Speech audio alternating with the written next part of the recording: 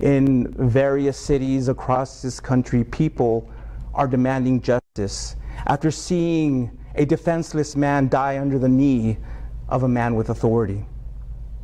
As a result, people are angry and exercising the First Amendment right to protest and publicly air their grievances.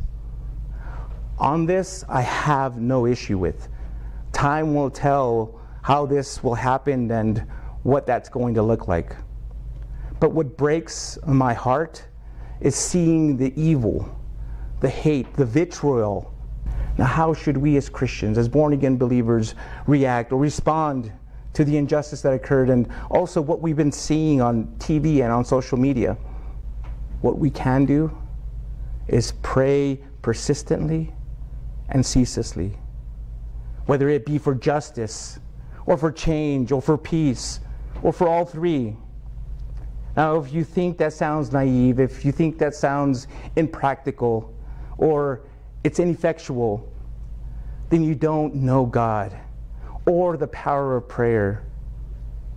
But if you do know Him, then you'll agree with the words found in 1 Peter chapter 3, verse 12. The eyes of the Lord are on the righteous, and His ears are open to their prayer.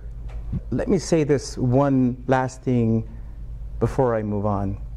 As a believer, you have every right to go out there and protest and to also share your grievances. And I hope that while you'll do that, that you'll do it with a heart of love and compassion and not participate in the hate. But let me say this.